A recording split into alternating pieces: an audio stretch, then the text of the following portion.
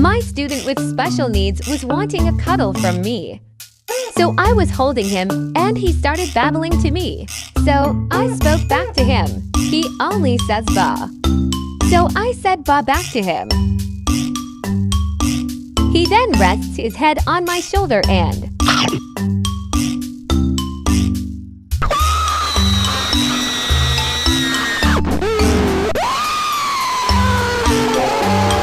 Placement host. Can you take student's name? ASAP? He just bit me.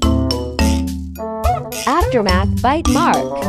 I'm fine, but now I keep him away from my shoulders. After he realized that he actually hurt me and did not play bite me, he started sobbing. After nap time, he didn't let go of me till snack time.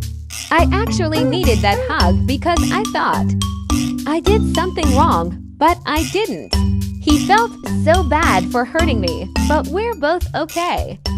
And he didn't break any skin on my shoulder.